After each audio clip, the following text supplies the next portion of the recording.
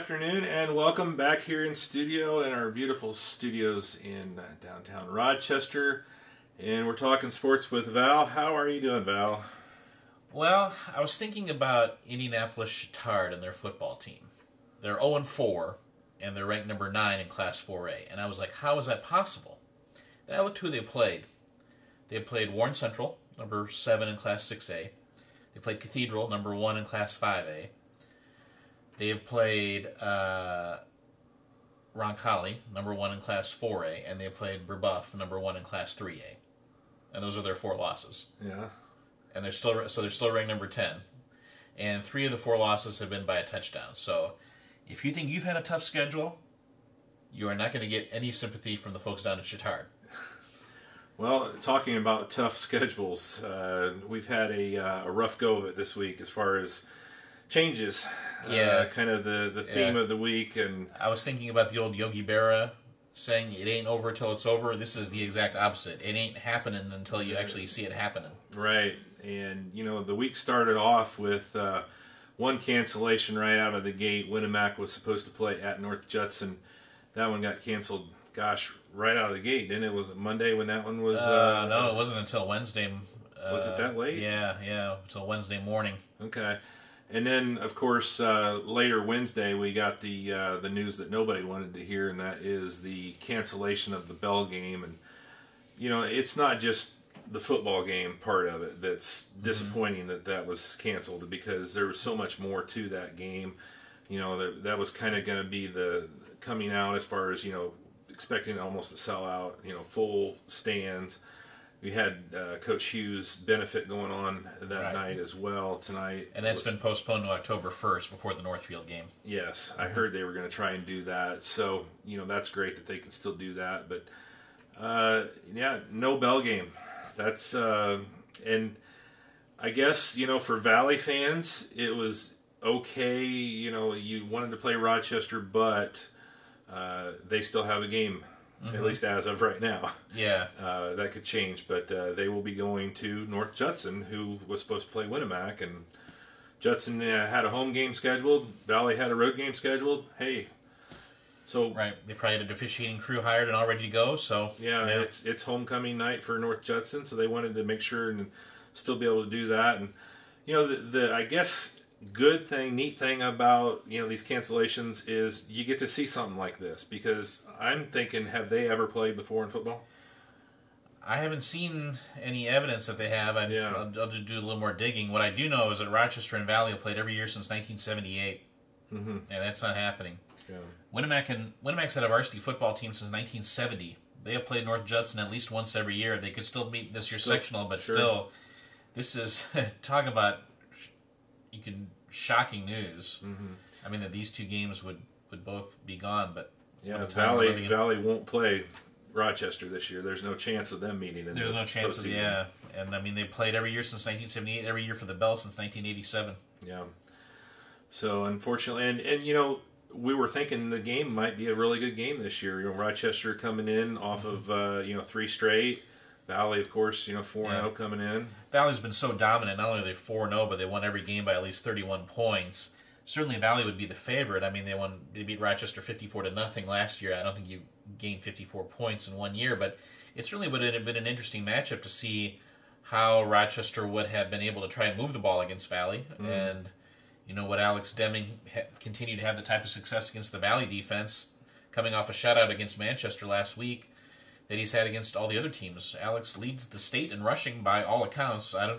We don't know every single running back in the state. We don't know what they put online, but we believe Alex leads the state. I haven't looked 1,031 yards rushing. I think I might have overestimated Alex's total, but I'm pretty confident that 1,031 yards is his total, and I think he's also got 13 touchdowns in 4 games, which is also that's a really good season. Yeah, that's a really good season. Not to mention just playing 4 games. Yeah. So would he have been able to have that type of success against Valley? Again, I think Valley would have been favored, but boy, the Rochester confidence was, they were just playing so much more confident week by week. And, last week against Wabash, they were really, I think fatigue was a factor late, and I think their conditioning was superior to Wabash's conditioning, and that's why they were able to pull away and win that game pretty handily late. Yeah. And I guess I'm wondering, as you look down to next week with the Zebras supposed to go down to Peru, with this happening so late in the week, is that going to be canceled? It has been canceled. Right. Rochester will not be playing Peru next week, so Rochester's next game is October 1st at home against Northfield. Okay, so that's already sent. Okay. Yeah. So they're out for 2. Yeah. It's, again, this is just so much to deal with, but yeah, that game is not happening either. Yeah. So Peru is looking for a game for next week. Yeah. I wonder what Judson's doing next week. Yeah. They seem to be the one that kind of picks up those games, but yeah, we've had our fair share of this across our teams. Culver missed 2 weeks; they were back last week. Let's talk a little bit about the Cavaliers, because they came back last week, went on the road and won at West Central, and they're going to be coming home this week for their homecoming, and it's a big game against Triton. I was talking with Coach Mike Zahner on the phone the other day, and he really liked the balance of his team offensively. Nobody had 100 yards rushing, but they had 3 different guys who had at least 70. I think Blake Thompson had 99 yards rushing, Shane Schumann had 92, and I think Emiliano Ortiz had around 70 or 71. And Coach Zahner said Culver beat West Central, by the way, 38-14. It was 30-0 at halftime, so he was a little disappointed with how the second half went. But still, Coach Zahner was saying, like, man, West Central, they have their whole defense stacked up to stop Schumann. And so we just gave the ball to other guys and had them, gain the yards, because we still feel that Shane's going to break one no matter how hard you try and stop him. And he did have a few big carries. And then on top of that, Tucker Fisher completed 2 passes, both of them for touchdowns. Wow. A 41-yarder to Marquez Anderson and a 24-yarder to Ethan Keller. Yeah. So each tight end caught a touchdown pass. So that's the balance that Coach Zahner has been kind of seeking, and that he thought he could get with this year's group. I know he was talking about passing this year, and I was kind of laughing at him like, come on. Yeah. But yeah. In fact, he said that Tucker Fisher has the best arm of any quarterback he's coached. Really? Which is saying something, because, John Hunting was a really good quarterback for him. But, yeah. Well, two pass completions for Culver. We talked about Deming. That's a year's worth. That's kind of a year's worth for Culver. 2 pass completions. Yeah, and for touchdowns too. So, again, I think he wants the intensity to keep up for 4 whole quarters. Because again, they're up 30-0 at halftime against West Central. How do you keep up the intensity? We'll see. But yeah, a very interesting game against Triton this week. Triton's coming up with a 35-7 loss to Bremen last week. They've got Anthony Shue. He's only a sophomore. He is a big, strong running back.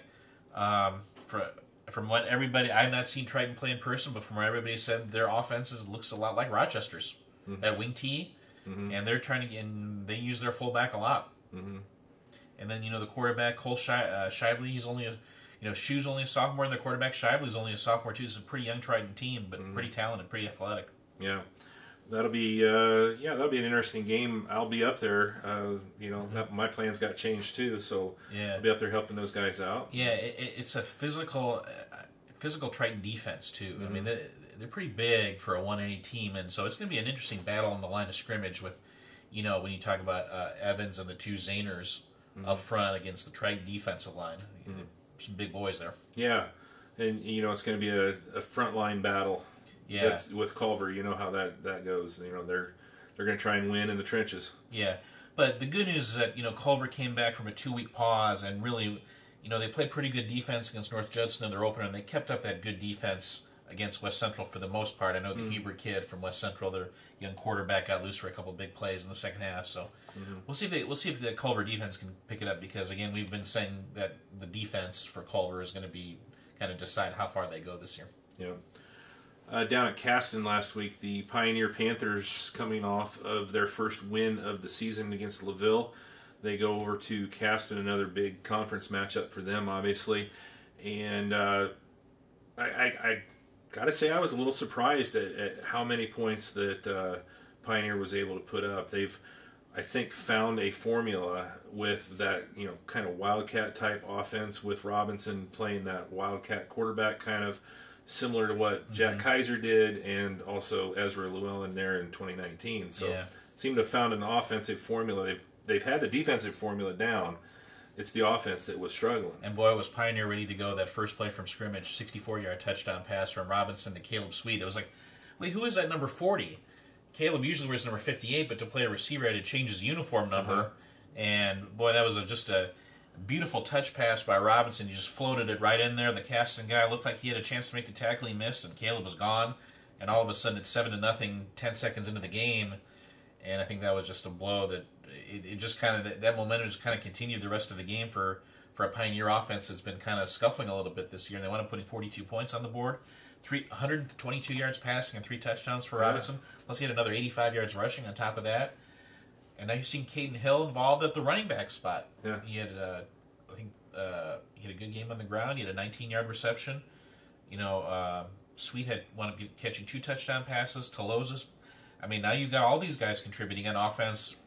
When at the start of the season it was going to be who's going to contribute on offense. And now you've got, they're developing these weapons as the season has progressed. And he did say pass. That's almost as rare as a Culver touchdown pass. I mean, it's kind of the anomaly weekend for people throwing passes. And especially for Robinson, who's we've not known as a quarterback, or can he throw the ball? I mean, and read defenses and pick apart a defense. But boy, they were definitely well prepared. Yeah, you could tell. Yeah.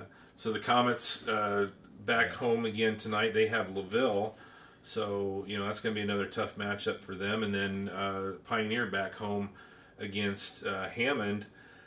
So their first home game since week 1. Taking on a 5A Hammond team, but this is kind of a new setup with Hammond because they combined some schools up there, so they're not the greatest 5A football team that you're going to face, but it's still 5A. I mean, for those people unfamiliar with Hammond Central, it's a consolidation between Hammond High, Hammond Gavitt, and Hammond Clark. Now in one school, it's about 1,900 students. It's a 5A school.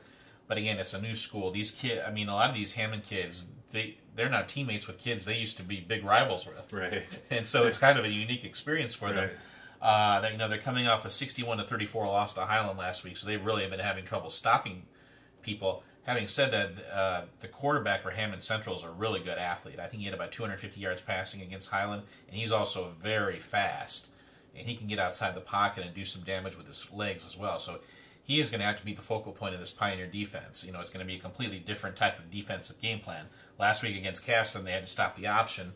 Now they're going to have to stop a quarterback who's a real playmaker and a real fast guy. One guy that even Coach Porter from Caston really complimented was Derek LeGrand. He has been playing great football at that end spot.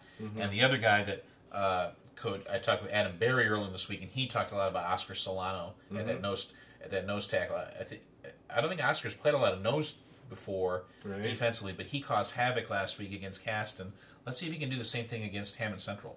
They playing a little 3-4 type defense? Yeah. Okay. So Oscar's been playing very well. And I mean, Sam Smith got loose for a touchdown in the fourth quarter, but by then it was 42-0. The Pioneer defense is playing great football these last 2 games against Laville and Caston.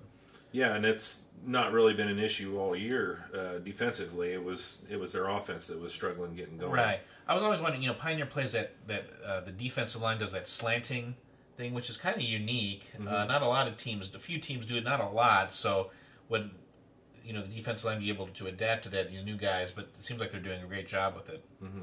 As for Caston, Lucas Plummer, the quarterback from Laville, only a sophomore, very athletic, gets outside the pocket. Can make plays with his feet, can make plays with his legs. But how many weapons do they have besides him? I mean, Caston's obviously got to focus their defense on Plummer, just like Pioneer has to do with the Hammond Central quarterback. So that's going to be kind of the interesting matchup. Again, Laville, who knows what to expect. Didn't play last week. Right. They've had COVID issues. And their offense has not been very dynamic. And when you're right. I think Laville's averaging 9 points a game and allowing 8. So that's what you get with Laville. A lot of low-scoring games, but Laville plays great defense. They battled Triton to a 0-0 tie before winning in overtime. So not a whole lot. I think they scored 7 against Pioneer. So well, that'll be interesting. Of course, Winnemac not going to be playing this week. They were supposed to play North Judson. Their new opponent, we said, was Tippecanoe Valley. Tippecanoe Valley, obviously, what we talked about, coming off of another big win. They defeated Manchester at home. Yeah, beat him 36-0. I was not expecting a shutout. Right. It's a good Manchester team. They've got a couple really nice backs. Right. And they shut them out. They held the Ream kid to less than 3 yards a carry. Yeah. That's the same Ream who had over 300 yards rushing in a game against Rochester last year. He's a big play waiting to happen, and Valley hemmed him in all night. Mm-hmm. Seth Gurdy, the great wide receiver for Manchester, he had a big game, 8 catches for 92 yards, but they kept him out of the end zone. But Stroud, their other big receiver, held him to 2 catches for 11 yards. He didn't do much damage. Boy, this Valley defense is playing very, very well right now. And they're banged up, and they're still playing well. And you look at that secondary; it's going to be one of the best secondaries in the area. When you talk about Rex Kirkenstein at one corner, Braden Shepard at the other corner, and the 2 safeties, Hunter Ehrenman and Wade Jones. Wow, are they good? Wade, 4 games, 4 interceptions, and he returned. It was a pick 6 last week against Manchester. He is playing great football. We talk about great players in this area. How many great sophomores do we have? It's amazing when you talk about. I mean, obviously going back to Rochester with Deming and Favert and those guys. Wade Jones is only a sophomore. Right. Dalton Albert's only a sophomore for Valley. Right. I mean, these kids are young. Yeah, he did such a great job last year, and it's kind of, you forget that this is only his second year of playing high school. And, right. You throw that defense in with the high-powered offense that they have, and, man, they've just been rolling. Yeah, and, Caden Hill from Pioneer's a sophomore. Chase Engot from Caston's a sophomore. And a lot of good young players in our area. Yeah. So Valley on the road at Judson. Gene Jones from Winamac, another sophomore, is playing well. Yeah. We have we talked about Culver, Pioneer. So that about covers anybody we missed. Yeah, just I talked with John Hendricks on Wednesday. He was just very, very frustrated with the way things are going. This is the 3rd week in a row where COVID has cropped up either with them or their opponent, and it's just how do you prepare for an opponent? I mean, when you don't know you're going to play or not, I can see why a coach would be especially frustrated. But they had a practice on Tuesday, and then got a call on Wednesday saying that you've had a couple positive tests and your whole team has to be quarantined. Yeah. And what was really frustrating is he's just about to get some JV kids who had been quarantined back on Friday. Mm-hmm.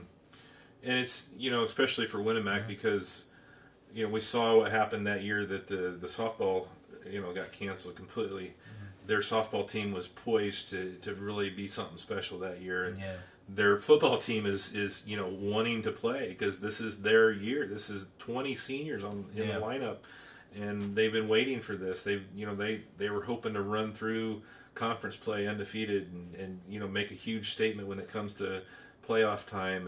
And right now it's been fast start and then hit the brakes. Yeah, and it is sad. Hopefully, we can get settled in and maybe get through this here soon, but it doesn't look like it's going to happen anytime in the near future. Yeah. So, so Rochester out for at least 2 weeks. Valley's going to be at Judson this week. No Winamac Warriors. Caston hosting LaVille. Culver hosting Triton. And Pioneer hosting Hammond Central. So, that are our lineup. Yeah, and it's interesting when you look at the some of the computer rankings right now. Thinks pretty highly of Pioneer, even though they're only 2-2, mm-hmm. and thinks pretty highly of Valley as well. Mm-hmm. But it's interesting, Mishawaka Marion's coming off a big win over New Prairie, and with Valley, they're kind of always in that, you're looking down the road.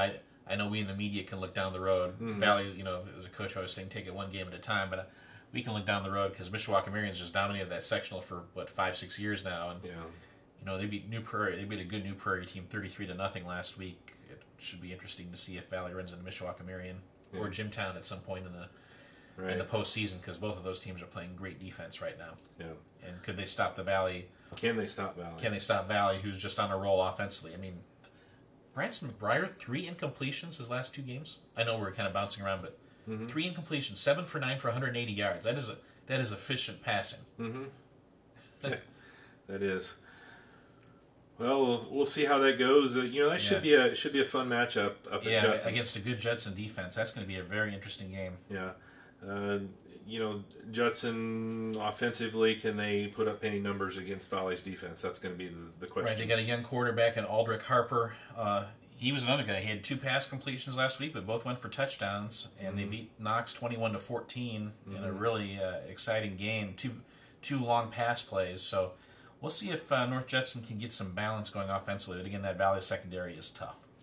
And they got an opportunity to look at some film too, because didn't Valley play Knox in the scrimmage? They did. Yes, so they got a little, at least perspective on some film, even though they have like 24 hours to look at it. Yeah. Hopefully they can get some.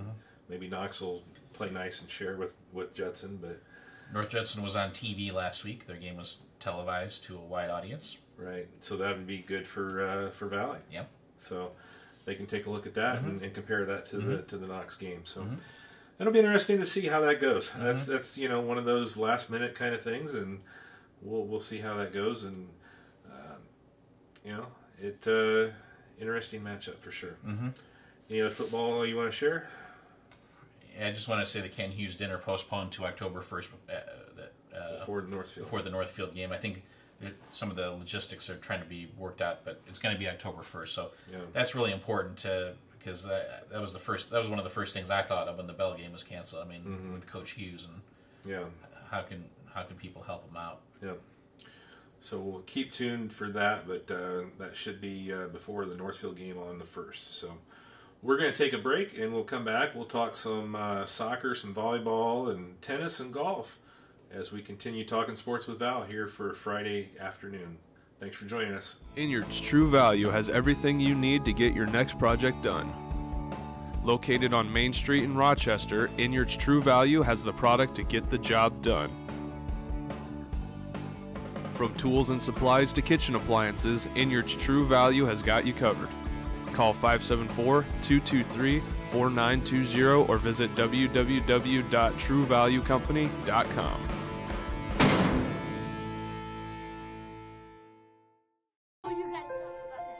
The innocence of youth. Is there anything any better? But soon they'll be in high school and facing all the same challenges you faced. How to make friends, how to fit in, how to be cool. We want our children to have everything they'll need to live fulfilling and productive lives. Make sure the kids in your family are among the more than 160,000 participants here in Indiana who take part in high school sports. At First Federal Savings Bank, we offer a wide selection of valuable services for our customers. We offer a variety of deposit products, such as personal and business accounts. We pride ourselves in being one of the top mortgage lenders in Indiana. At First Federal Savings Bank, we offer business loans and business checking accounts. Give us a call at any one of our branch locations and let us help you. Through LPL Financial, our financial services department is here to help you with your financial planning needs. Come see us today and see how our family can help your family. Welcome back. Here we're talking sports with Val, and I'm going to mix it up on you. I didn't give you any warning here. Been over to Blackadder a couple times this week. Got to see both the Rochester boys and girls in action. I was there filming on Monday as the girls took on the Argus Dragons. Went into halftime tied at 0. Of course, I don't know if the wind played much of a factor, but Argus was going into the wind in the first half, and they got the wind at their back in the second half, scored 4 and won 4-0 against Rochester. The Zebras still have not scored on Argus in a game. Yeah, they've never scored against them. Yeah. And that's kind of the issue that's been kind of unfortunately cropping up for Rochester, or just in general this season. They've just had trouble finishing. It seems like possession hasn't been that big of a problem, and it sounds like if they played a scoreless half against Argus, that they're able to hold their own in terms of possession, but it's just finishing. Emma Howdeshell leads this team in goals, but I think Macy Nelson's helped out, but it just want to diversify the offense, I think, a little bit more. Yeah. They've got a big one coming up Thursday night. We're filming Thursday afternoon, so it'll be played by the time you see this, but conference game with McConaughey. Pretty solid McConaughey team. It's been a pretty good rivalry between Rochester and McConaughey over the years. Kind of anything can happen. McConaughey beat Peru 1-0 early in this year. Rochester beat Peru, I think it was 9-0 or 10-0. So yeah, I think it was 10. Excuse me, 11-0. Yeah. It was 11-0, so I don't know what that means, but again, maybe Rochester can get going offensively. I know Coach Chantal Rensberger really places a great importance on these conference games and winning a conference championship. Yeah. Boys, had a nice game on Wednesday night, senior night. They played Tippecanoe Valley, and we were talking before the game. It might be a really close game, but it really didn't end up being that close. I think it was 6-1, right? Rochester won 6-1. It was 3-0 within about 14 minutes. I mean, it was not a lot of drama in this one. I mean, 4-0 at the half. Yeah, 4-0 at the half. Zach Pickens had a hat trick, and he kind of admitted yesterday. Coach. I talked with Coach Elmer Roque after the game. He kind of admitted that Zach had been struggling. In fact, Rochester was coming off a 3-2 loss to Peru on Monday, and on Tuesday, instead of having a practice, it was just kind of a team meeting. Mm-hmm. They just kind of gathered and talked about some issues, and they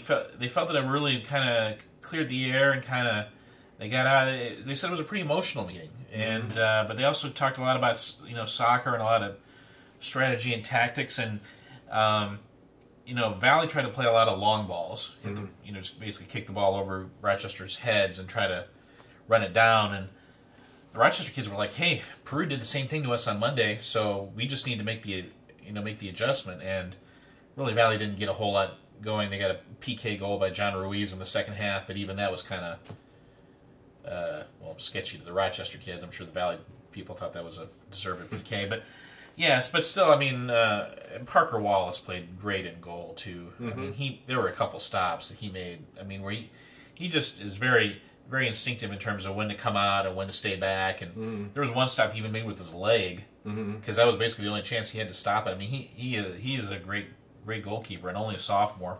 Yeah. But Pickens at 3 and Eric Eikenberry, another sophomore, he had 2 goals. So it's a pretty young, talented team. I was talking with Zach Pickens after the game, and I said, "How would you describe Coach Roque's personality?" He goes, "Tough love." Mm-hmm. He goes, he's very demanding, but I mean, he comes from a place of love for his players. He really likes to play. And of course, I talked with Coach Roque a couple weeks ago. He said that the team chemistry is the best he's had on any team he's ever been a part of, which is saying something. I mean, for all the teams so. Yeah, they've had some ups and downs. They had a game against North Miami where they won 1-0 and a goal by Mitchell Schaefer. But it's just they haven't been very consistent, I guess you'd say. So let's see if the Valley game can bring about some better play, more consistent play moving forward. They got a game against McConaughey at home on Monday night. That'll be an interesting challenge. Yeah. And I was talking a little bit after the game to Coach Markley, and we were talking about what they have to look forward to. We've talked about this a little bit. That sectional is just brutal, and he equivated it. Equivated, is that a word? He equaled it to Argus. Coach Markley and Coach Roque both came from Argus, but he said, this is like basically going into a semi-state, but it's a sectional round. Yeah. Because of Canterbury and Concordia and even Manchester. I mean, there's just so many teams that are dangerous in that. And Rochester and Argus, they're going to have to try and navigate those waters somehow. And it's going to be tough. For the record, Fort Wayne Canterbury is ranked number 3, Fort Wayne Concordia is ranked number 5, and Culver Academy is ranked number 10. Yeah, I forgot about the Academy. Jeez. There are three top 10 teams in the same sectional, and it's pretty quality. Pretty good Manchester team that owns wins over Valley and Rochester this year. And Argus. They're in that sectional too. Right. And the Dragons, a little bit of a struggle getting going this year, but they've gotten back to full strength. And nice win. They had their loss to Plymouth at home last week, 7-2. Where I think we talked about that. They were up 2-1, and then Plymouth just turned the tables in the second half. And then Argus had their home tournament on Saturday. They lose the first game at South Bend Adams 3-1, but then they come back and beat a good Northwood team 2-1. Zionsville wound up beating South Bend Adams in the championship game. And then Argus goes to Trinity Greenlaw the other night, and Argus loses 4-0. So it's just been kind of a year of ups and downs for them. They finally got a couple of their suspended players back, so that's a good sign. This is kind of a full complement of players, but maybe not as offensively productive as maybe a typical Argus team. And then trying to fit in some new young kids, especially in that back row, when you talk about Bo Fishburne and Ethan Petts. I mean, they're definitely good-looking young players, but it's just, against the schedule that Argus plays, it's tough. Yeah, tough schedule for sure, but I guess, a little bit perplexing why the offensive struggles, because they didn't lose a whole lot on that offensive side last year. Teddy Redinger is their leading scorer, but Teddy's not necessarily a guy who's going to dribble through the defense and make plays. He kind of needs, he had great help last year, and it's, I think, kind of, when they had guys like, Gabe Stone, but Gabe's graduated, so it's kind of who's going to help set up Teddy, who's a great finisher. Okay. Kind of with Zach and Schaefer last year. Yeah. Kind of similar. Yeah. Argus girls, we talked about them. They had that big win on Monday against Rochester. They seem to be, they've had a few setbacks, but they seem to be, continually... That 1-2-3 punch, when you talk about Lily Hines, Emma Dunlap, and Ariana Allen, I mean, there are not a lot of teams who have that kind of firepower in their front row. Mm-hmm. And, they're sectional, obviously, at home this year, so that should be an advantage to them. Normally, Right. They've been going up to Newton Park, which we've talked about that before. That park, that field is so narrow that, despite having success up there, it's a little bit harder for them because they're used to using that width of the field. She mentioned Argus also had a really great win on Saturday morning when they beat Eastbrook 1-0. I mean, that was a great win over Eastbrook. So 1-0 over Eastbrook, 4-0 over Rochester. So the defense is playing really well. Lizzie Edmonds doing a great job in goal. We're taping this on Thursday. Big game Thursday night at home against LaVille. This LaVille team, I don't know if they're back to where they were, but they're better. They're ranked number 19. Argus is ranked number 5 in Class 1A. So, yeah, this LaVille team, they may be a rebuilding year or two, but now they're back, it seems like. And so this will be, Argus hadn't played a sectional opponent prior to the Rochester game. Now they get 2 in a row. Yeah. So it'll be interesting to see how they do against these sectional opponents. And then, of course, there's that Culver Lady Cavalier team that's kind of lurking. Yeah. Playing great soccer. They are, and you talk about being able to put some goals up. They've seemed to be doing well on the offense. Right. Culver beat Jimtown at Jimtown the other day, and then 9-0 over Oregon Davis. I mean, Giselle Villegas, Kaylee Hamilton, the two Banks sisters, Cassidy and Kenzie. I mean, this team has got a lot of firepower. And the two Hamilton sisters, Kaylee and Maddie. I mean, this team has got a lot of firepower. I was just very impressed with what I've seen, and they got a great goalkeeper too in Sophia Heath. I mean, we talk about Lizzie and we talk about Kaylee Woods in Rochester, but Sophia Heath is a terrific goalkeeper herself. I mean, yeah, she was great in that game against Rochester. Yeah. So I mean, I think their defense is underrated too. So this is a very good Culver team, the best we've seen in a while. Yeah. Should make for a really, you got a LaVille team that's kind of up and coming. You got Culver that's kind of up and coming. Going up against Argus, and then Rochester. If they could start getting some goals scored against Argus, who knows what they could do. Yeah, and by the way, Rochester. We talked about Rochester plays McConaughey at home on Thursday. They play Bremen on Saturday at Bremen, and that's another two teams in the same sectional. And Bremen's always a pretty solid team themselves. Yeah, Bremen is kind of like LaVille, they're perennial, really good soccer team. Yeah. So, down the road a little bit, Winnemac is having a pretty good year. We've talked about the Warriors soccer team. They've seem to be doing pretty good. Yeah, when you talk about Thomas Furens and Alex Stark and Hausinger, this is a pretty prolific scoring Winnemac team. They've been playing very good soccer all year. Haven't heard a whole lot lately. I know Caston dropped a tough one the other day, but what have they been doing? Well, they play. Yeah, they got off to a good start against North Miami the other day, and then the thunderstorms came, so they haven't played a full 80 minutes in a while. Yeah. But again, you talk about Jonathan Pacheco and John Aguilar Mendez. They've got some good scoring punch in that front row, and Rowan Jellison. Yeah, and they're pretty young too, right? Yeah, I mean, Aguilar Mendez is a freshman. Pacheco is, I think he's a senior, but yeah, pretty young. Yeah. The two, they got the two Ziders in the back, Cade and Talon. But yeah, kind of a nice mix of kind of younger players and veteran players. Any other on the pitch that you need to mention? Oh. Not really a whole, not a whole lot. Again, John Ruiz from Valley is very impressive. I know he had an injury, he had a knee, and he was out for a couple of weeks. And well, you can see he even though Valley lost to Rochester, he really impressed me with kind of how he moves on the field and how he kind of directs things as a leader on the field. Yeah. Yeah, but yeah, that's what's going on right now in the world of soccer. The world of soccer. Let's move into the gym. Talk a little volleyball. Start off with the Zebras. Tough match. A couple tough matches, but the one that I went to and filmed was at Southwood. We knew it wasn't going to be easy. Obviously, Southwood number 11 in 1A, but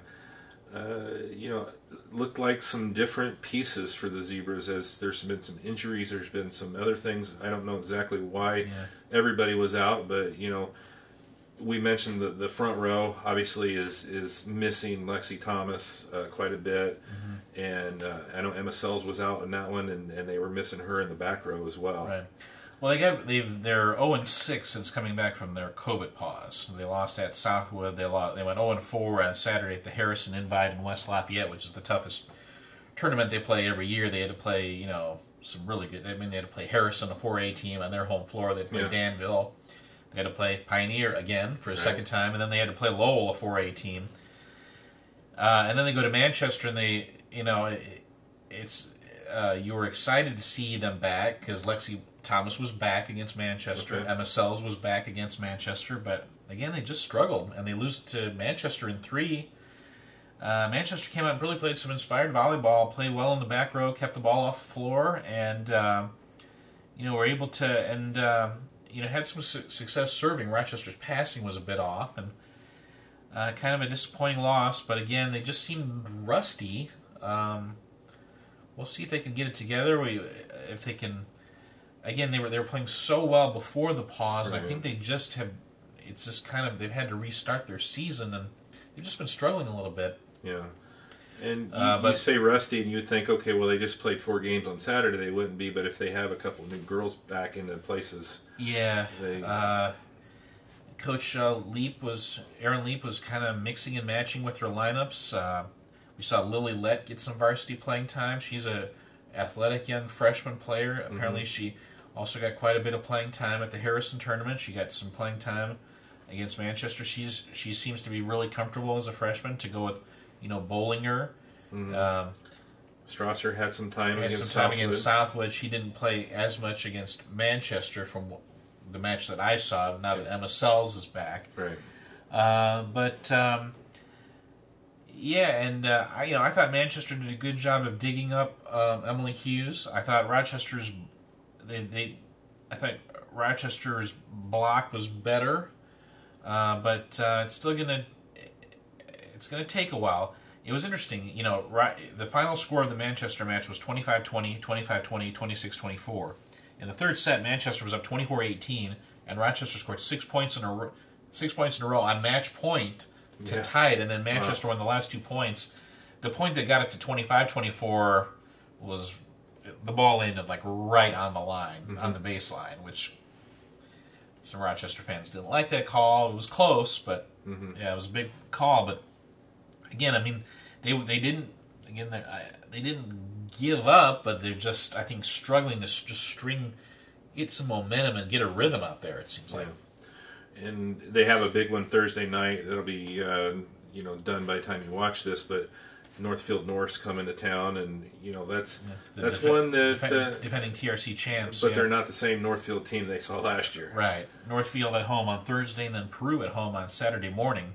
And that's a much improved Peru team. So, it's been a little bit of a struggle. Well, but again, these girls have played together before, and they know the work ethic that it takes. I mean,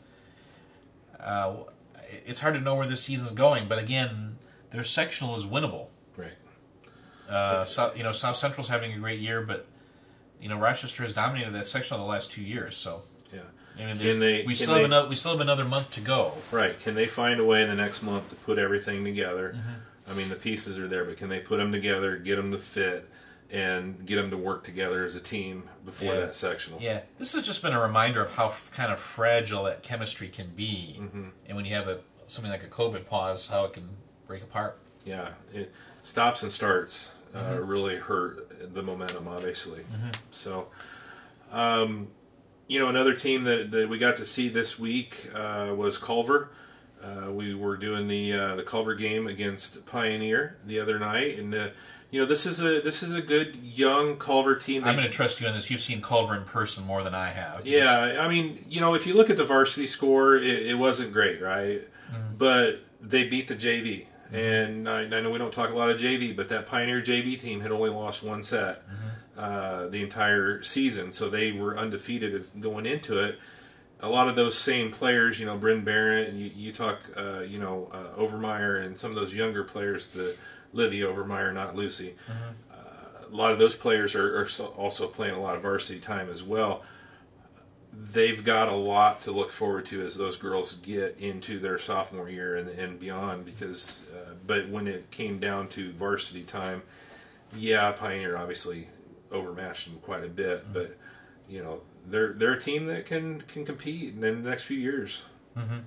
So, but you got to also look at Pioneer. Their varsity.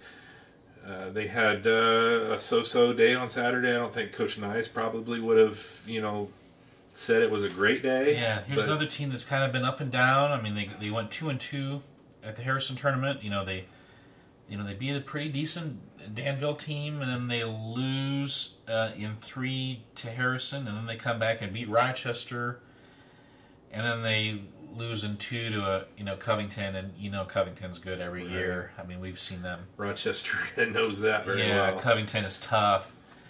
So and then they rebound and get a nice win at Culver, but so it's hard to know hard to know if they're trending in the right direction. Now Pioneer goes to Cast on Thursday night. That'll have been played by the time many of you see this, but so that'll be another kind of measure in terms of how well they are faring against their conference competition and how they do against more athletic teams, because this Caston team is playing very good volleyball right now. I mean, they're really playing well right now. Yeah, talking about putting it together and figuring it out. They went to that Triton tournament. They went 3-1 the other day, and they beat Knox. When was the last time Caston beat Knox in volleyball?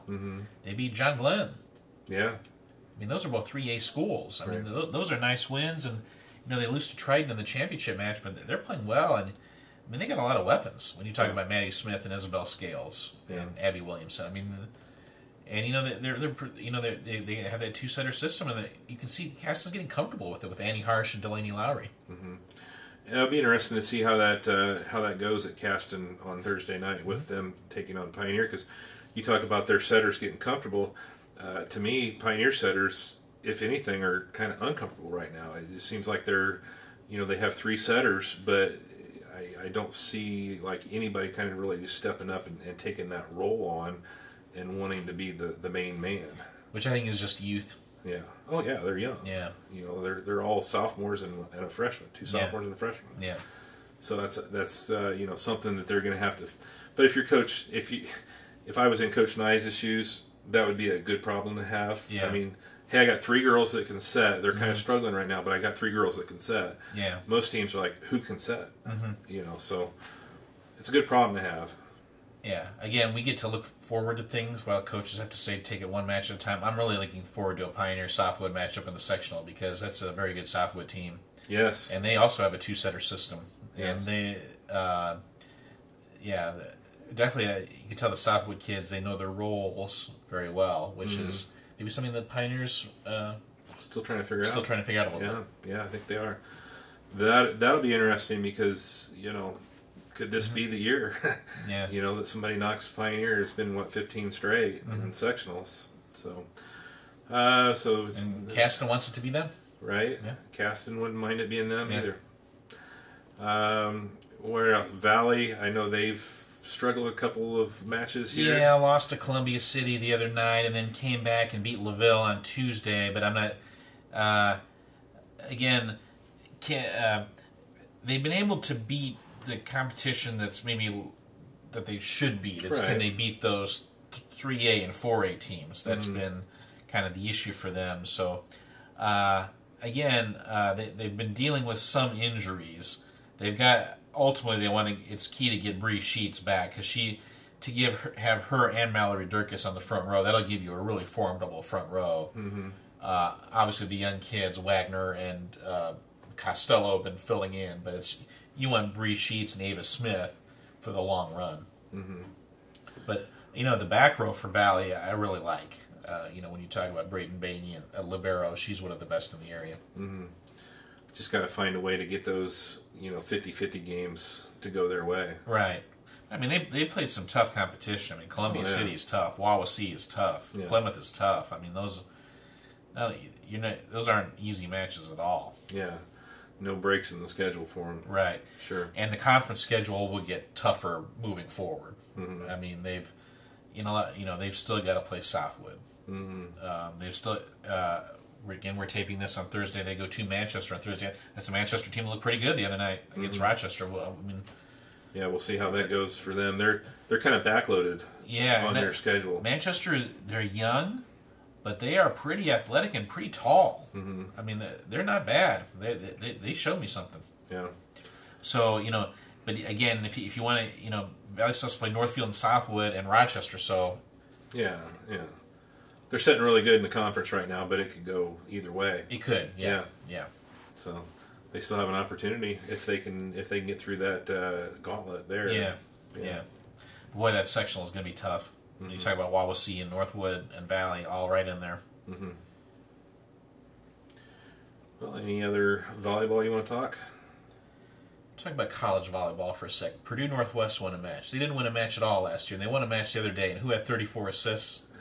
Olivia Brooke. I think we know her. Olivia Brooke. Yeah. So congratulations to her. I saw that stat line. I was looking down through there, and I was like, wow, 34 assists. So she stepped right up and playing well and early in her freshman year. Yeah. So that's great. Yeah. We knew she could do it. I'm not the least bit surprised. Right. Knew she could do it. So congratulations. So that's the first match that they've won in over a year? Yeah, since 2019. Wow, that's impressive. So well, congratulations on that. With that, we'll take a quick break, and we'll come back and wrap it up here in segment number 3 with some cross-country and golf and some tennis. We'll be back here in a moment. We're talking sports with Val. The lawyers and staff of Peterson, Wagoner, and Perkins LLP are here to provide the highest quality legal and professional service for their clients, presently and for the future. From estate planning and trust, to adoption and family law, to appeals, probate, and more, Peterson, Wagoner, and Perkins has the knowledge and experience to serve you now and in the future. See a full list of services online at petersonwagoner.com. The Winning Edge is your local provider for all your sport and school athletic needs. From providing customizable sportswear to engraving trophies, The Winning Edge strives to help teams find their edge on the playing field.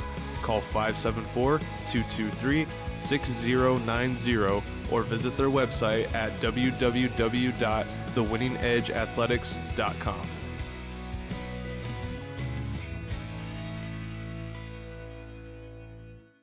Timbercrest Senior Living Community in North Manchester offers services for all stages of life, including independent living, where you can maintain your independence, assisted living in an environment that will suit your individual needs, nursing and memory care for those in need of full-time care. Licensed professionals provide rehabilitation services, including physical and occupational therapy. Call to schedule a visit at Timbercrest, a place to call home. Hey, welcome back here, talking sports with Val, and we've been through football. We've talked about all the changes that are happening there, talked about volleyball, talked about soccer. Let's wrap it up here. Let's talk some cross country, and we'll talk some tennis, and we'll talk some girls golf as well. You were at Valley on Saturday. I was kind of looking for you because I actually did something that I've never done in my life, and I went to a tennis match. Mm-hmm. And I was very confused because I didn't even know that they had started. I was like, looked at my wife, and have they started or are they still warming up? She's like, I don't know. They started moving the balls in the point thing. I think they have. So I was looking for you for some guidance, but then I remembered that you were going to Valley for the Invitational. Mm-hmm. So how did the Invitational go there? I know it went pretty well for Rochester. Two really close down to the wire meets. The Rochester boys won by 4 points over a good Garrett team. Mm-hmm. The Rochester girls lost by 1 point to Manchester. Mm-hmm. So both meets came right down to the wire. And I think there were like 8 girls teams and 13 boys teams. So for the boys to finish first and the girls finish second, the Rochester cross country team's doing fine. Girls wise, obviously they're still waiting to get Madeline Calloway and Araceli Ochoa back, but that makes that even more impressive that they finished second with those two still out. Yeah, and they haven't beaten Manchester yet this year, but this is as close as they've come. And now that they know that if they can get healthy, they know that they're going to have an advantage. I mean, even if Madeline and Araceli aren't 110%, they're going to have a good chance. Zoe Seward was second overall. She ran a 21-17 or 21-13, I think it was. And then Kendall Bradley came back from her injury, ran I think 23 minutes flat, 24 minutes flat for Elena Bodie, who was back from a quarantine. She's going to get faster. It was just, again, if you don't run for a week, it affects your conditioning. Yeah. Maddie Heinzman ran 24:08. She's been getting faster. So, again, when they get their full, complement of runners back, they're confident that they will, then certainly you're going to have to say they're going to be favored in the TRC, because the TRC will also be at Valley on October 2nd. Mm-hmm. So, on the boys' side, Rochester won it. It was, we had no idea. We were, because if you're covering a cross-country meet, you have to be good at counting. Like, was this guy 4th or 5th or 6th? It's a numbers game. Yeah. So Dylan Steininger was the Rochester frontrunner for the first time in his career as a senior. Mm-hmm. He was 4th. Peyton Hyatt was 7th. And then Chris Rohr, I think, was like 9th. Yeah. So they had 3 top 10 guys. Garrett had a couple of good guys, too. So we really didn't know, and then the numbers worked out in Rochester's favor. Wes Steininger, continues to run well. He was like 15th, so he gives them a 4th. And then Adrian Ochoa, only a freshman, ran like 20:02. He was 5th, and now that 5th guy is getting faster, that's going to help the team a lot. Right. I mean, who the front 4 are going to be, maybe in differing order, but who the front 4 is going to get that 5th guy, whether it's Adrian Ochoa or Reese Johnson or Jacob Brubaker. Right. If somebody can get, or Lane Shank, if somebody can get faster, that'll help the whole team out. Yeah. But it's interesting, Dylan, that was the first time Dylan's ever been the Rochester front runner. Chris Rohr had been the front runner the first 2 meets of the year, but hey, the Rochester boys have run 3 meets this year. They won 2 of them. Mm-hmm. Not bad. Yeah. And the Manchester invite, that was against Penn and Valpo, sure, and Morgan Township, and all these great teams. So this team is, can they beat Wabash at the TRC? I got to see it. I still think you have to say the Apaches are the favorites, but boy, this team is really pretty tight knit and pretty. They're not letting the girls steal all my headlines. Yeah. They're having a great year, and you look at the times. I know the times aren't like eye popping. I mean, Dylan ran 17:56, but everybody's times were slow at Valley, and they've redesigned that course about 2-3 years ago. And there's a really steep section in the woods now. And everybody talks about that. And it takes a lot out of your legs. And even when you get out of the woods, it's kind of... you got to pace yourself. Because if you take it too hard, you're going to run out of steam by that 2nd mile when you're in the woods. Yeah. And you're going to... So it's an interesting course. And I think it really is going to help those teams that ran the Valley Invite when they get ready for conference. Mm-hmm.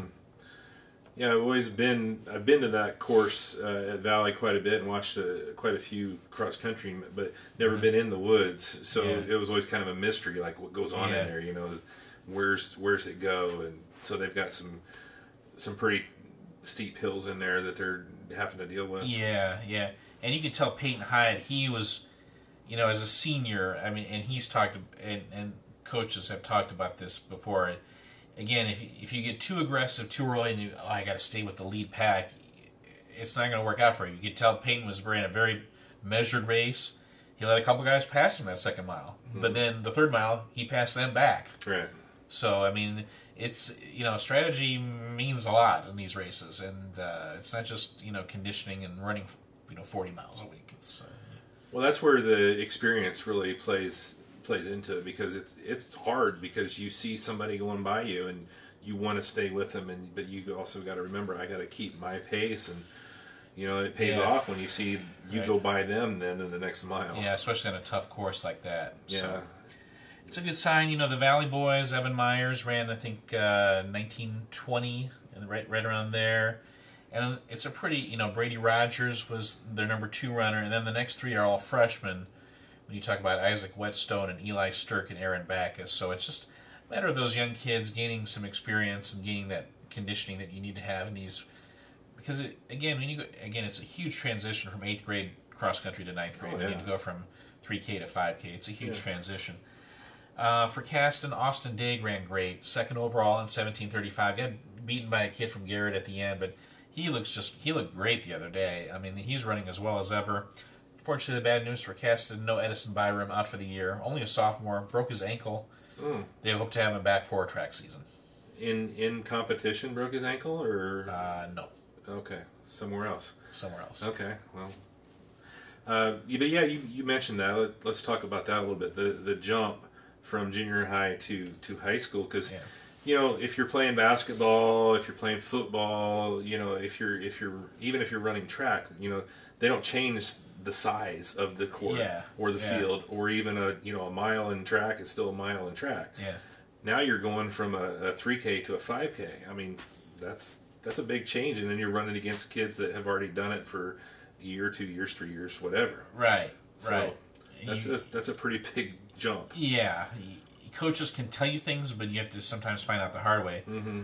On the girls' side, look at a girl like Lucy Rangel from Rochester. She ran 21:49. Mm-hmm. She ran, I think, 21:45 at the Manchester invite 1 week earlier. 21:49 again, but only while all the other girls were about 20 to 30 seconds slower. She was only 4 seconds slower. But the key was that she paced herself that first mile, and they had a lot more energy toward the end. Mm-hmm. And she's, for a team that had no seniors last year. So how is a newcomer going to break into this team? Well, she's doing it. Mm-hmm. And, to have her as kind of the number 2 behind Zoe right now, but when they get Madeline and Araceli back, she'll be the number 4. Mm-hmm. And Kendall can be the number 5. I mean, this team is, again, we've been saying it for a long time. If they can get healthy, they're loaded. Right. When you can have what's currently your number 2 now being your number 4 and still get those times, that's going to be huge. Yeah. So, well, we'll look forward to that. West side of our coverage area, Winnemac, Pioneer, what they've been doing. Winnemac had the week off last week, so they've had 2 weeks to prepare for the New Prairie Invite coming up this week. It's a very good Winnemac girls team right now when you talk about. So that's the Smith, Hoover, Kelsey Wegner. New Prairie still the largest in the state. Over 100 schools. Yep. Yeah. So that'll be this week, and then Academy the next week. And then the Academy next week. They are holding them both, right? They are holding them both, as far as we know. Okay. So over 100 schools at the New Prairie Invite, over 80 schools at the Culver Academy Invite. So, and of course, different classes, and it's broken down by size. Right. But you can run in a class above yours if you'd like, or just take a couple of your runners and run them in the higher class, maybe to have them run against top competition. You can have a lot of different choices. Of our schools, who all goes to New Prairie? Everybody except for Argus. Okay. So Caston, everybody. Culver, Pioneer, Rochester, Valley, Winnemac. Yeah, they all get to run Agony Hill. Mm-hmm. It's funny, I was talking with Valley coach Mike Engler, and he says, I don't like talking about the New Prairie course because when I talk about Agony Hill, the kids get kind of queasy. Yeah. That's probably one of the most painful courses that they run all year, isn't it? Right. It's just an iconic course. I mean, but you ask some kids and they say it's their favorite. Yeah. Yeah. You gotta wonder about their sanity. The mentality of the cross-country runner, yeah. Well, I mean, you got to be just a little bit... Yeah. Anyway, to do that, I mean, it's a tough sport. Mm-hmm. Mentally, it's just, physically, mentally, it's tough. Yeah. Boy, the Winnemac team, they're definitely looking like the favorites in the Hoosier North. On the girls' side, we'll see about the boys. Boys should be pretty competitive, I think. Mm-hmm. Obviously, without Byram, Caston's going to be struggling a little bit to win a conference championship on the boys' side. Have they been able to put together a complete team over at Caston for the boys? I know they were kind of a little missing a few pieces here and there, but have they been consistently able to? No, I don't think so. I know they didn't with the girls. I think they only had 4 girls. Mm-hmm. Obviously, they have Delaney Strasser and Emma Stinson and Mackenzie Rodebush and Stevana Young, but I think they have Maddie Sprout. I think Mackenzie was not there on Saturday. I think they will eventually have a full team. But the Caston boys, I think, have been struggling numbers-wise a little bit.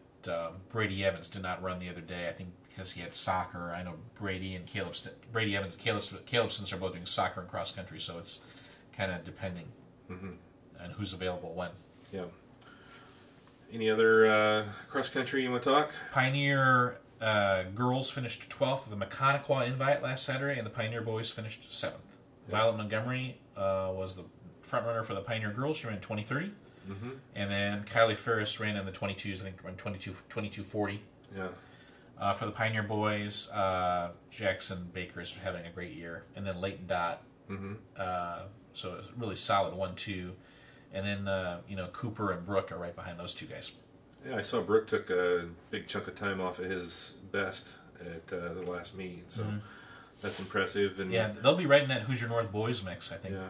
Violet, she's pushing right around that 20 mark, so she might be able to break that. She's having a great year. I mean, she's having a great year. I'll be curious to see how she does against the better competition coming up. Yeah. So they'll be at New Prairie, and I think they go to the academy, right? Yeah. So. Yeah, and for the Valley, going back to the Valley invite, Chesney Miller ran another good race. I think 21:20 somewhere in there. But again, everybody's times were a little bit slow. But Chesney's had a great year, and then Bailey Bussard's a freshman who's she's been the number 2 runner. Heard that name before. Yeah, so yeah, they're having a good year, and then Savannah. I know there are a couple of Argus girls I didn't know about that ran it. They don't have a complete team, but they have a couple of nice runners who could be regional qualifiers moving forward. Okay, good. And Culver Destin Green ran well for the Culver boys the other day. I should mention him at Valley. Okay. And the Culver Junior High boys won another meet. Another one? Yeah. Wow. 4 kids in the top 10 overall, and they won the meet at Valley. Wow. That's impressive. Yeah. So congratulations to Coach Tina Stacy and her kids. Right.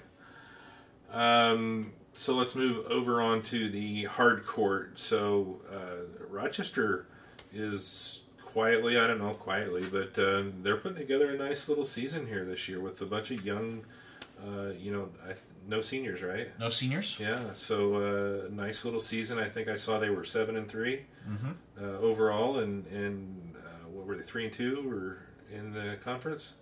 2-3, 3-2. Yeah, 3-2. They lost at Peru, and then they lost at home to Mechanical last Saturday. But I mean, I was there. Yeah, they're playing. They're in a. The TRC is very well balanced this year. After Peru, Peru is clearly atop the conference. Rochester, they lose to Mechanical 3-2. They come back and beat Valley on Monday 3-2, and then they come back and beat Whitco 3-2 on Wednesday. So when you have all these 3-2 matches, it's a sign that there's really good balance within the conference. All three. Rochester has no seniors on their team, but all 3 of their singles players are juniors. When you talk about Braden Zink and Brock Bowers and Drew Strasser, so they're fairly well experienced. Yeah. And all 3 guys are former doubles players, so they've been adapting really well to singles. I heard that Brock had a little bit of a match the other day. Yeah, his match against Cam Manuel of Valley, I wrote about this on the website. It's hard to explain what that match was like. It went on for 2.5 hours.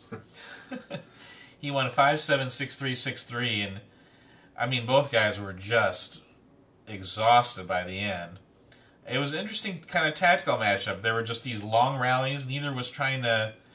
They were just trying to keep it in play and just being careful with their shots. And Cam Manuel is an interesting guy because he's lefty and he hits only forehands. Huh. So how you... Again, if you're used to watching like Federer and Nadal and Djokovic, you're probably saying, well, what the hell is he talking about? He basically he's left-handed and he hits, all of his shots are forehand. So even if Brock was trying to hit it to his backhand, he would run around to the other side to get it. And because Brock doesn't clobber the ball, he could do that. Yeah. But the thing about Manuel is he could he could mix it up. I mean, he wasn't just a straight forehand. Sometimes he would cross court, sometimes down the line. So he could place it pretty well. And meanwhile, Brock was, is basically a baseline player, but there were times when he would hit some moon balls, and so it was just kind of weird weird. Every point was just long, kind of waiting for the other guys to make an error. There were a couple points where Brock hit like 5 volleys in a row, which was really weird, because Brock's, again, you don't see a lot of that in high school tennis, but Brock, I mean, it was really impressive, but it was, the Rochester Valley match was interesting. I mean, it was 2-2, and all these matches were over with, and then all the kids are gathered around, they're watching this one match, and Brock, he was down love 2 in the third set, but came back to win 6-3. Yeah. That's crazy.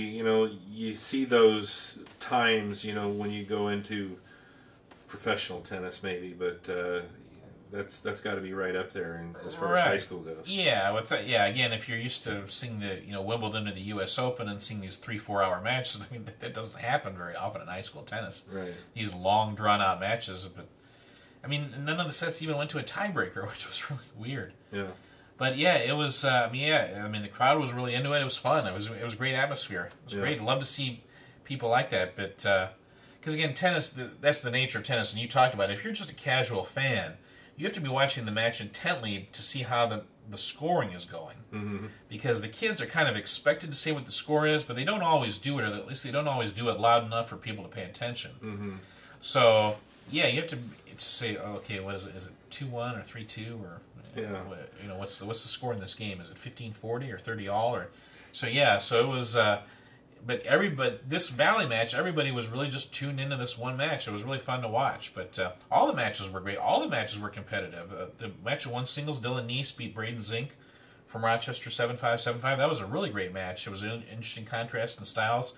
Dylan is all pure power. He's just trying to overpower you. And Braden was kind of hitting those tops, putting on a spin on the ball, trying to get Dylan off balance. It was a really interesting contrast in styles. Mm-hmm. Same thing in one doubles. Anakin Pettit and Cooper Walls going up against Cody Smith and Tanner Reinertz. It was a really interesting match. Mm-hmm. And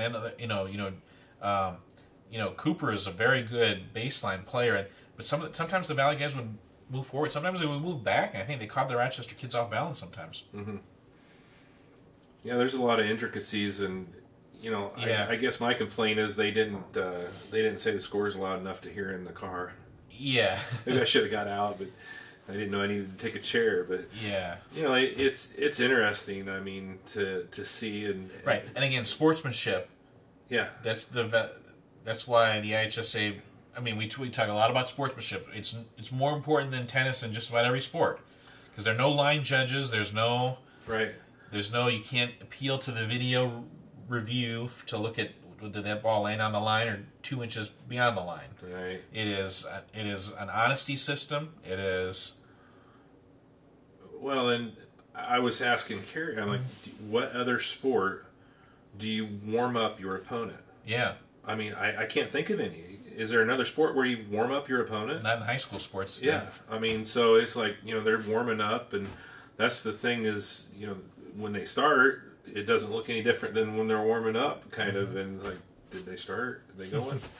So, but yeah, I mean, there's a lot of, and that's the other thing too that I noticed that I didn't know, that there wasn't an official. Yeah. But I guess if you have 3 or 4 matches going at the same time, you could really get into it trying to find officials for, that many different courts, and how do you set them up, and right. Do you have line judges? And yeah, about once a year you'll see a coach step in as a line judge mm-hmm. in case the two players are not getting along. Yeah. Sometimes you'll see a coach step in as a. But they've I'm sure all played enough tennis that they know. Right, they know, and it's very rare. Yeah.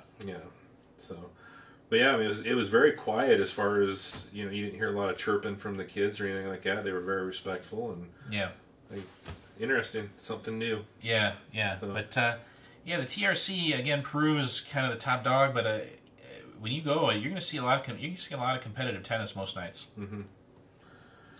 Robert Bazo and Jake Freeman having a great year at 2 doubles for Rochester as well. Yeah. And for Valley, we talked about Dylan Neese. Again, Cam Manuel played his heart out. I felt, I felt bad for him. And then Wyatt Ryder having a nice year at three singles as well. Yeah. So on the golf course, I saw the Valley girls team. Major front page, I guess you will, the other day. Finished second in the TRC with a 364. Mm-hmm. Last year they won the TRC with a 382. Mm-hmm. So they improved their score by 18 strokes, but they went from first place to second place. And the reason why was a Mechanical Lady Braves team that was basically unstoppable. Mm-hmm. I mean, they shot a 338. That is big time. Remember, they shot like a 171, which was their 9-hole school record. So just, again, multiply that by 2. Mm-hmm. You would think, well, if they shoot in the 340s, they're playing well. They shot 338. Wow. Again, to put that in perspective, when Rochester made state in 2012, they won the TRC with a 347 with the Lingenfelter sisters. The next year, Rochester made state, won conference with a 354. I'm not totally sure about this. Mechanical might have set the conference record for best score. And the conference medalist was Daisy Williams of Mechanical, their number 5 player. Uh-huh. And she shot an 80. Really? And she's a freshman. So 338, so you divide that by 5. So what does that come out to per player? Is it 4 or 5 scores? 4, well, you're dividing it by 4. Because the top 4 scores. Top 4 scores. So, I mean, that's in the 80s. 85, around an 85, 84, 85 average. That's just terrific. They had 3 of the top 5 individual players. Yeah. Wow. So, Mechanical. So, this is a Mechanical team. They just didn't win conference, but you got to be paying attention to them as a possible state qualifier. If they can keep shooting it in the high 330s, low 340s. Have they been doing that a lot? They played well. I mean, no doubt they were the favorites going in, but we had no idea they were that good. Yeah. Mechanical goes to that sectional at Chippendale and Kokomo, and they'll be competing with Western. Mm-hmm. Western made it to state last year, so we'll see if Mechanical can overtake them. But yeah, if Mechanical can keep shooting in the 330s, they're in that state conversation. Was that in Warsaw? The TRC? It was in Huntington at Maple Grove Golf Course. Yeah. So Valley was second. Lily Alt was Valley's number 1 player, which was surprising. I don't think Lily has been their number 1 player at any point this year in any match. Mm-hmm. And she shoots 89 and makes the all-conference team for the second straight year. Lily she plays best in those big tournaments. Yeah. And then Caden Smollett with a lifetime best of 89. Yeah. She shot 98 at last year's conference, so she improves her score by 9 strokes on the same course. And she makes all-conference. So congrats to those 2 kids. And then, Madeline Weaver had a 93, and Molly Moriarty had a 94, Cheney Canada had a 100. This is a Valley team that, again, they made it to regional last year. We'll see if they can do it. The sectional is this Saturday at Warsaw. We'll see if they can do it again. It's a tough sectional, though. Plymouth, Northwood, Warsaw, all in there. Mm-hmm. Rochester was 5th with a 394. Ava Thomas was 3rd overall among individuals. She shot an 84. She made the all-conference team. Peyton Moore shot an 89, made the all-conference team, tied for 9th with Caden Smollett. Mm-hmm. So, congrats to those 2. Again, Ava's only a freshman. Peyton's only a sophomore. So, pretty young. They talked about how, I talked with the girls after, I talked with the Valley girls. I mean, we knew they're best friends already because they're all basically in the same grade except for Cheney. The Rochester girls, they talk about how close-knit, and even Chad Thomas noted how close-knit they were and that they just really enjoy playing with each other, even though they're all different grades. Mm-hmm. Ava's a freshman, Peyton's a sophomore. Savannah Eccles is a junior, I think. Mm-hmm. Kat Rensberger and Reagan Becker are both seniors, so it's an interesting mix of players. So 394, 18-hole best score of the year for Rochester, but finished 5th, but still a season best for 18 holes. Yeah. We had a conference champion in the Hoosier North Conference, one of our schools. Winnipeg just dominated. 397. They won by 70 strokes. Knox 70. Knox had a 460. Knox had a 467. They were second. Yeah. when you talk about Bianca Huizar, Janet Calfee, and Kira Businski, I think they were 1, 2, 3. And then Olivia Link also made the all-conference team. We had a girl from Pioneer made the all-conference team, and Ashlyn Brook. Yeah, did a good thing there. I guess it was a good day out of school for the Winamac Warriors as they went up to Chesapeake Run there. Yeah, that was last Friday. So now, when they've had basically a week and a half to get. Well, I think they had they had a match earlier this week, but again, a lot of time to prepare for that sectional. Should be very tough coming up at Twin Lakes coming up on Monday. Logansport has been moved to the Twin Lakes sectional for this year. So you'd have to imagine that Logansport will be a contender. Winamac will be a contender. The team that people always seem to forget about but always seems to play good golf is North Newton. Really? Yeah, they're solid. North Newton. And then, Twin Lakes having, I think, a little bit of a down year this year. But Twin Lakes are traditional power in girls golf. You think North Newton would probably be more of a links style of team being out there in the prairie where they're at. Probably don't have a lot of trees on their courses. But if you haven't ever been out there, it really opens up. You wouldn't think there was a prairie in Indiana, but there sure is. So, so Twin Lakes. So what am I thinking as far as Logan? That must have been boys have a sectional at Logan. Right, Logansport hosts their boys sectional at Dyke The Park girls in the sectional, spring. though, is at Twin Lakes. Yeah. Okay. This year. They used to travel down to Western, but now they're going to Twin Lakes. To Twin Lakes. Okay.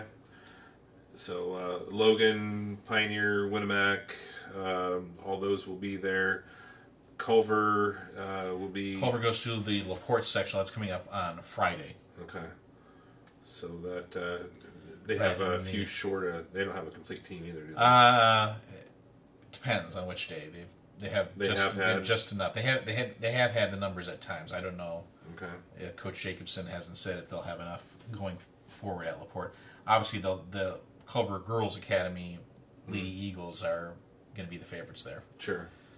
And they are in the top 20 statewide. Yeah. In their statewide rankings. Well, I mean, when you got your own 9-hole course to practice on, that doesn't hurt. Yeah. So. All right. Anything else? Yeah, I think that's about it. Just it's been a crazy week. Yeah. Well, we'll see what happens tonight. As we said, on schedule as of right now when we're filming. Culver is going to be hosting Triton. Pioneer is supposed to host Hammond Central, and Caston is due to host LaVille. Tippecanoe Valley going to be going over to North Judson, and was that it? Rochester's not playing, and Winamac is not playing. So that's what we've got as of right now. Yeah, could change. We're filming on Thursday. Could change between now and then, but stay safe. Hopefully, this will all kind of work its way out. I'm still very nervous as to where we're going to end up as we move into indoor sports. We saw this kind of last year. It kind of went up and then kind of went down, and then when we went in the inside, then it kind of went up again. And I know Rochester is already limiting the number of fans for their inside sports. Basically, volleyball is all they're doing right now inside. So I think that it's 4 tickets per player. I think so. Yeah. Yeah. So there's some limitations starting to happen a little bit, but hopefully we can get past it and have a normal end to the season, because we got a lot of teams that are looking to make some noise when it comes sectional time. Yeah. Oh, by the way, Purdue plays Notre Dame on Saturday, which means Jack Kaiser will be going up against the alma mater of basically his entire family. Yeah, I heard that. His girlfriend even goes to Purdue. And, his family is traditional, Boilermakers, and there for a long time we thought he would probably end up there, but, Notre Dame came calling, and I guess when you get that bell, you take it and go, and he did. And this might be a good game. First time since 2014 that they've played. They had one of the longest standing rivalries in college football before that, and haven't played in 7 years. And it might be a really good game. Purdue's looking good, Notre Dame's looking good, but Notre Dame's defense is a little shaky at times. So, David Bell. Whew. He is for real. Mm-hmm. So that'll be interesting to see how that comes out. It's at Notre Dame, so that's the only game I ever went to at Notre Dame Stadium was against Purdue. Might have been that 2014 game or 2013. I don't remember where the last one was, but so. By the way, Penn is 0-4. I saw that. Yeah, that's uncharted waters for them, isn't it? But they, they play some schools. Yeah. So, are they still in the top 10? No. They're not. Okay. Yeah. Unlike Big game in the Duneland Conference with Valpo and Chesterton this week. Both of those teams are 4-0. Yeah. We saw that Chesterton quarterback, Chris Mullen, play against Pioneer last senior year. This year? Yeah, senior this year. I've been keeping an eye on him. I was really, really impressed by him last year. Any idea if he'll be going somewhere big? Haven't heard, but He's going to go somewhere Division I. I would imagine. He was quality. Yeah, for sure. Size, he had the size and he just glided out there. I mean, a lot of guys just seemed like they were just chugging as hard as they could, and he just seemed to glide. Yeah, out there, just really moved well. Yeah. All right, well, we'll wrap things up here for tonight. Thanks for tuning in. We'll be back next week with another episode of Talking Sports with Val. See you, everybody.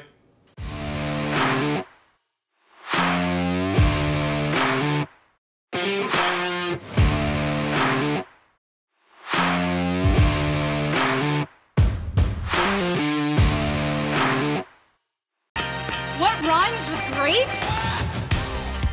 Participate. Where does greatness start? Here, in the classroom. On the diamond. In the pool. On the field. Where will your greatness take you? To better grades. To more friends. Yeah! Be great. Participate!